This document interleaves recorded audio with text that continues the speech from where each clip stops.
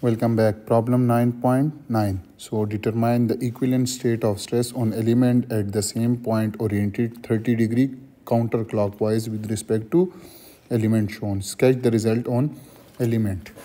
In our previous problem 9.8, we rotated it clockwise. Now it is given that rotate this element 30-degree counterclockwise and find the transform stresses. So let's start with the given data. In given data, we have, you can see the sigma x is equal to 100 megapascal. Similarly, you have sigma y, that is compressive, that is minus 75 megapascal, and tau of xy is equal to 0 because there is no shear stress.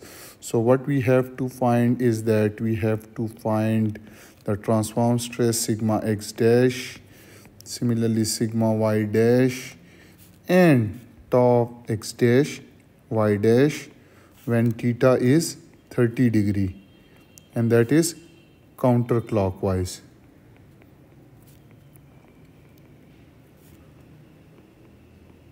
So let's start with the solution.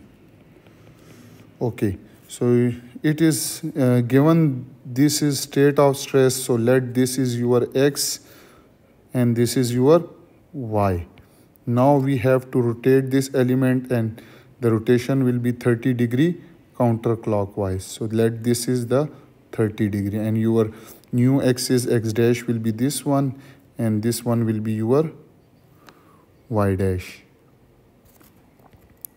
Okay, and I will also draw it over here. So let this is your initial x-axis and this is your y-axis. Clear? So our new, you have to rotate this like this 30 degree. This is your x dash and this is your y dash. Okay, so we will also present the element like this. So here I will show another color. So your new stresses will be, this will be your sigma x dash. Clear? Here you will have sigma y dash and you will have shear stress as well. This is your tau of x dash y dash. So you have to find this.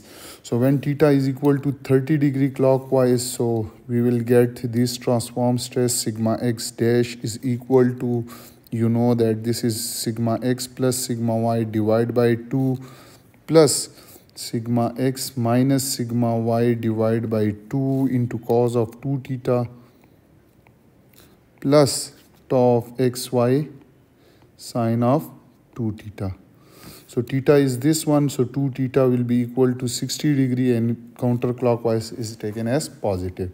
So you can just put the value sigma x dash is equal to 100 plus minus 75 divided by 2 plus 100 minus 75 divided by 2 into cos of 60 degree.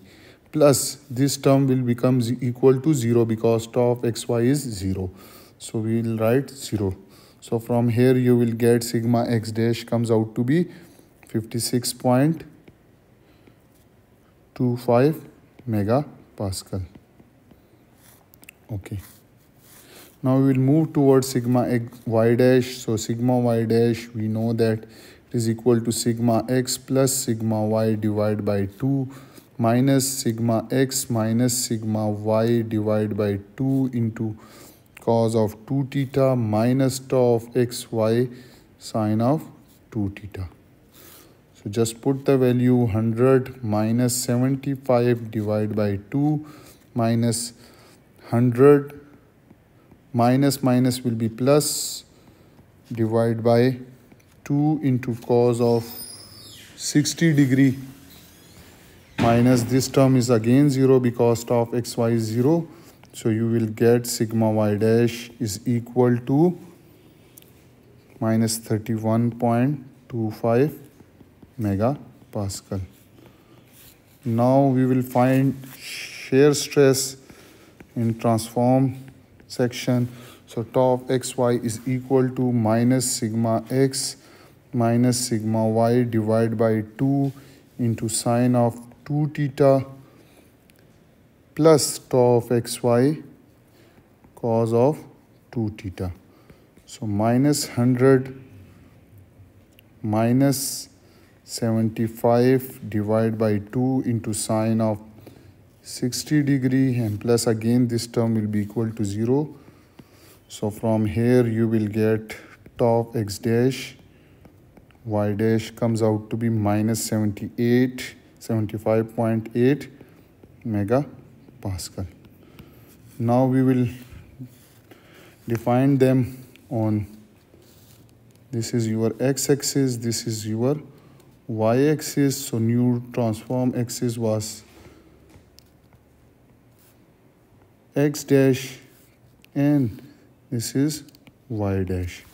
So what we have to draw the element like this, and we will show the stresses.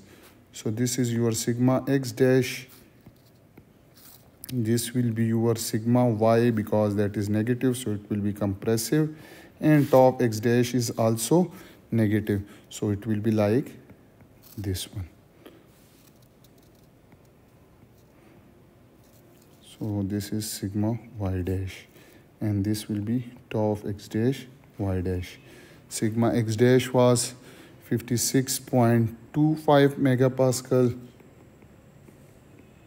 while sigma y dash is minus 31.25 megapascal, and tau of xy is minus 75.8 megapascal. So this was all about problem 9-9.